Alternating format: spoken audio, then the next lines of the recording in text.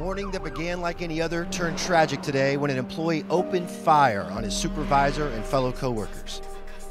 Students, parents, teachers are asking why today, after a bloody rampage, plunged this campus into tragedy. Details are just coming in, but we're being told that a heavily armed gunman opened fire this evening at the mall food court behind me. There's no official word on any casualties yet, but one eyewitness reported seeing at least 6 people shot. Active shooter. A gunman or gunmen killing or attempting to kill people in a confined, populated area.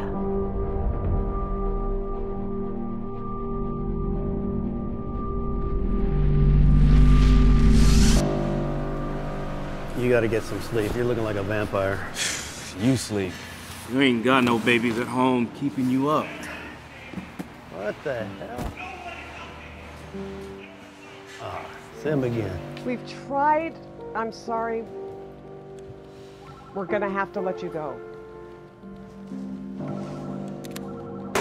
Active shooter killings are a tragic, unpredictable reality, and one that's becoming more common. Since 2006, the U.S. has averaged an active shooter event with 4 or more deaths every 2.9 months. Even though the number of active shooter events has been increasing, your odds of being involved in one are still very slim.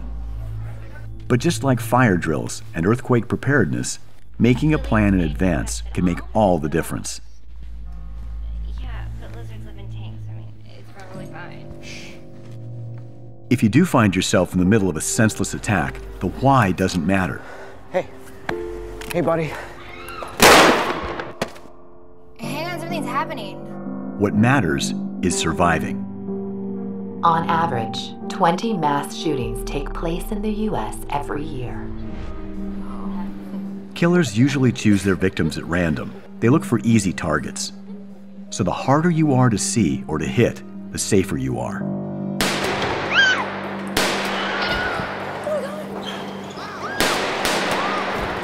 When an attack starts, if you can find a way out of the location, do so.